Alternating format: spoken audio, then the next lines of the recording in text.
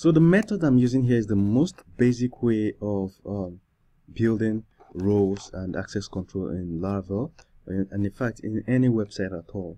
This system will work for any application you're building, but there are many other ways to do that. There are even packages that will help you. If you Google Laravel packages for access control, you'll see a number of them. So let me just do a quick recap of what we have and how we did it. We have a database called pmanager, then we have roles table, we have users table. Inside users table, we have role ID. So each user has a role ID. So if we get back here, we'll see that each user has a role ID, and that role ID is an integer. And then by default, we set the role ID to be 3. You will see why we did that. So now in each role, in the roles table, we just have basically 2 fields, and of course the time and it was created. So the field is just the name of the table and the ID, the name of the role and the ID. So we decided to create 3 roles. The first one we created was the admin. Had moderators, we have users, and of course you can create an endless number of roles. So see these roles as having different permission levels in your application. So an admin has all permissions, a moderator has some permissions, users has a few more permissions, and so on and so forth. So you can create users that have paid, users that have not paid, and so on permissions. You understand? Okay, so now we have this, and remember that they have IDs. What we basically did was, for each user that is signing up, we are giving the user a default ID of 3 first, so that we'll make sure that everybody starts with an ID of 3. Everybody is a basic user. Then the admin or the moderator can log in and make somebody a moderator or admin by just adding, increasing their number or reducing their number. You understand? So by adjusting the number on the role ID of each user, we can change the permission for the user. So this is a users table. This is a sample user that is signed up here. If we pan to the right, we'll see that this user has a role ID of 1, which makes him an admin. If it was 2, he'll be a moderator, and it was 3. If it was 3, he'll be a normal user. All right. So I hope you understand it now, and it's that simple. So what we're going to do, what is left for anybody, is to make sure that the roles, you have an interface for it in your app where admin can quickly manipulate people's roles. You understand? And even create more, and that's just it. So first of all, let us get back to what we were doing in the past video, which is trying to make sure that everything here works well. So the final thing I'm going to create here is the roles table. These are the links we just saw. So there needs to be all roles, a link that treats all roles. So I'm just going to move this to the right a little so that we can see everything. Cool. So this link should be all roles. So admin can delete roles, edit, manipulate some roles. So what we're going to have in all projects is, yes, projects index. All users is users index. Users index. All tasks is tasks index.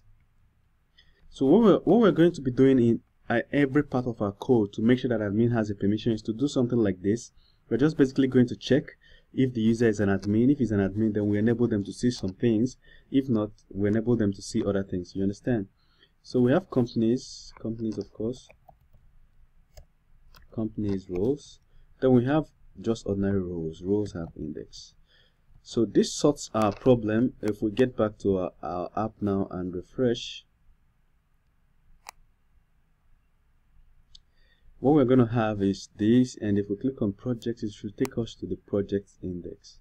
Now when we arrive at projects index, right now what we can do is to make sure that the admin has a certain level of or degree of control here. Maybe admin sees some control where they can delete the project or something. So if we click on any project, this is a company, admin should be able to delete too. You understand?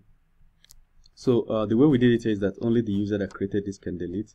So we want to also make sure that admin should be able to delete this. Maybe if this is a project that is about something that is not permitted in this app, admin should be able just to click on it and delete. All right, so there we are. We just want to make sure that the icons are corresponding to what they should be. So the icons, we'll work on them right now. The icon for companies is building. The one for projects, okay, the one for tasks, we'll just go to companies and make it a building. So this is just for the user experience. The one for tasks, we'll make it tasks. So just say tasks. I'm getting them from here. The one for user should be user. Is it user or person? User plus user. Alright, the one for roles, we should probably figure out one for roles. I'll just put something else later on there. I can just say envelope or message. So if we refresh, admin, and of course we have all these well sorted out. So one more thing I can do is to make sure that there is space in between all this. I think it's okay this way. So as we create more things, we should have admin being able to see all things. For instance, these roles, only admin can see a role. As you can see, it's not here. It's not on the menu here. Only admin can see it from here. Alright, so see you in the next video where we'll continue making things work perfectly well.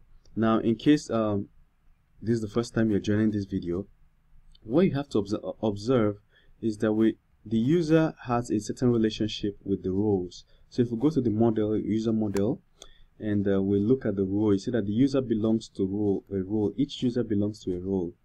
Then each role can have many users. So if we go to the role, we see that each role can have many users. So if you're just watching this video to see how to set up a role for in Laravel, just make sure that you have these two relationships set up for you. All right. So thank you very much. See you in the next video.